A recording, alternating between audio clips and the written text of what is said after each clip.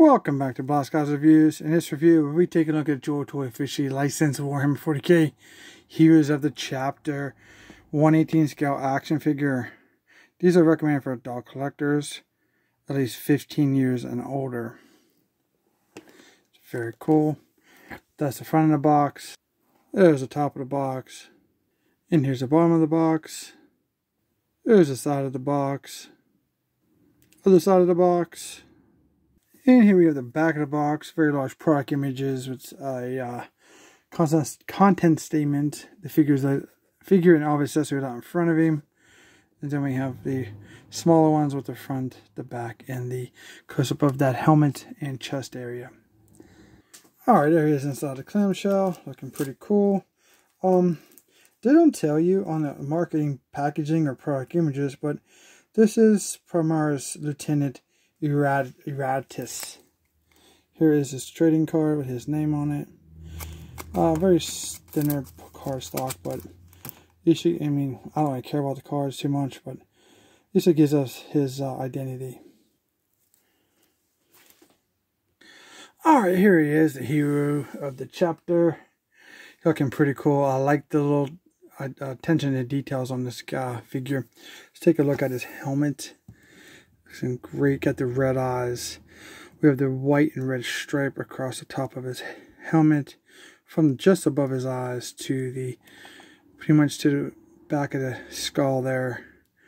Looks pretty good. We have the two little cylinders, like a gunmetal color. Has iron skull right there on his forehead. Fantastic. Gunmetal cylinder and tubing. Pretty cool. This head does rotate 360. This side to side, back and forth, kind of in between all the way around. If you want it, it's there. Very nice. This is the V1 body, so that's great. So for this pauldron, he has the skull, the halo there part, gold trim.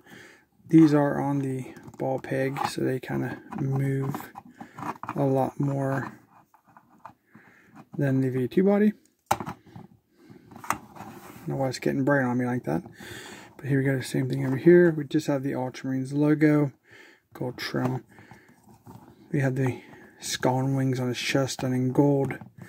Very nice. The arms do rotate 360. You can raise up. Is there butterfly joints on these? No.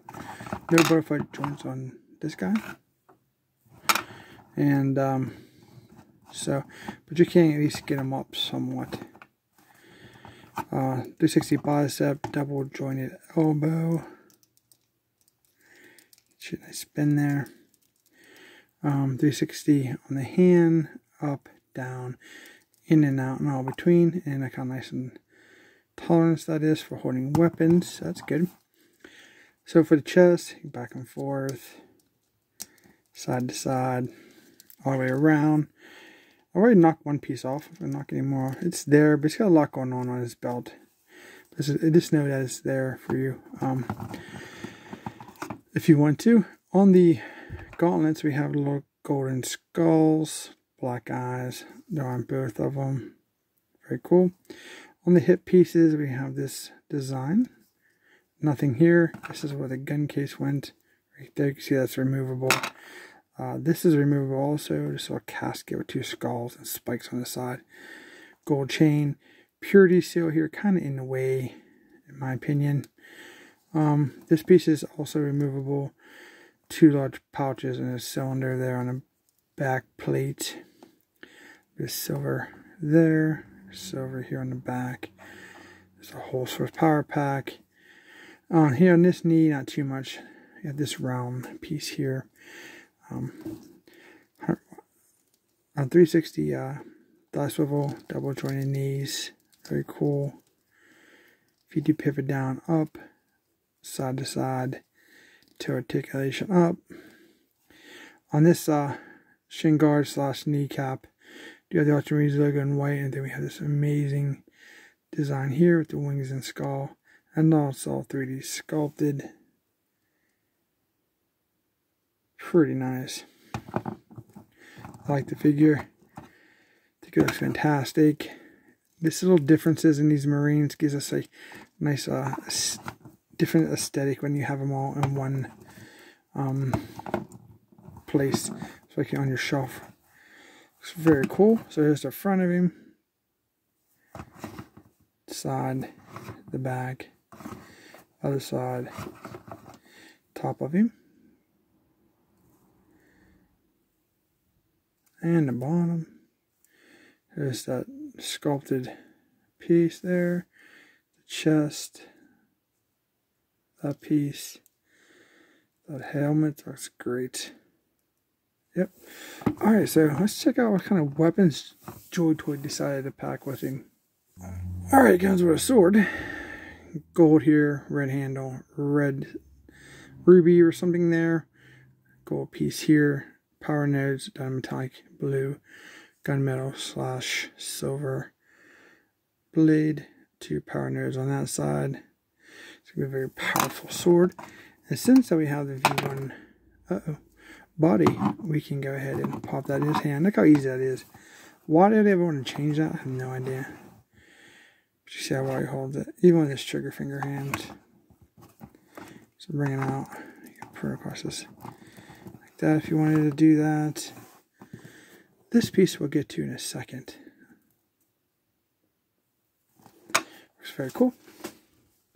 Okay, so here's our gun that this represents, that's drawn. So you can put this in his hand. Gunmetal body. We do have the black removable clip. Gold shells. Drill through the side. Drill through the front. Pretty nice. So yeah, that would go on that plate. This is the first time I've ever seen this. But they give me an entire, this is a entire another plate. So if you don't want to have the gun in his hand, you can get rid of the gun and you could pop on, you know, this piece versus having it, you know, like this. Or you can put the gun in his hand and then take this off. I've never seen him give us a whole nother plate. It kind of really is unnecessary, but okay. And then we have the gun, this pistol. See how easy that is with that V1 body. Very cool.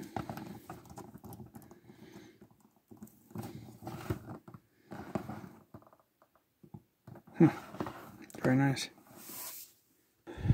It does come with 2 other hands. You can see how nice they are. Very cool.